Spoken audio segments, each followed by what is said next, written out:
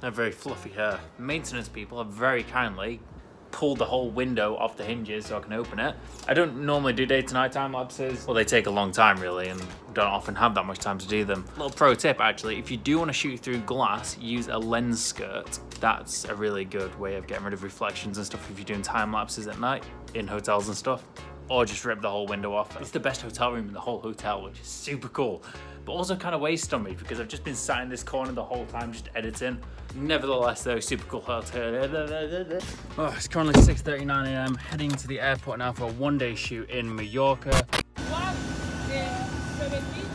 Okay, so I've just arrived in Marbella.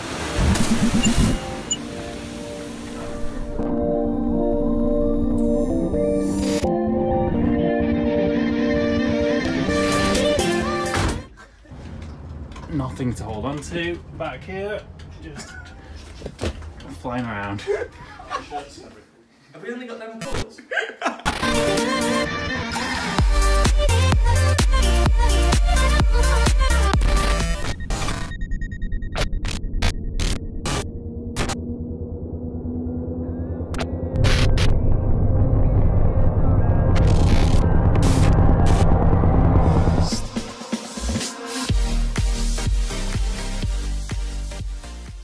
Big old bed. Oh shit.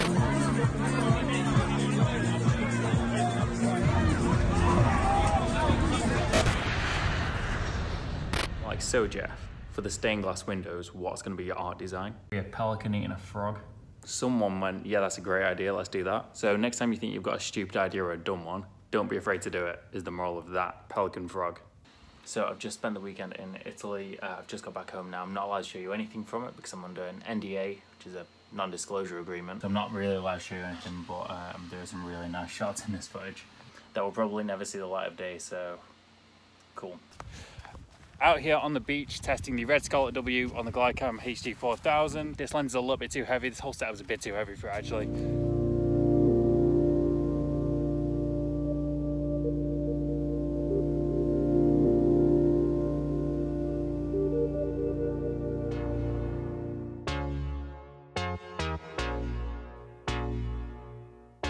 Oh, Marquis. Oh yeah.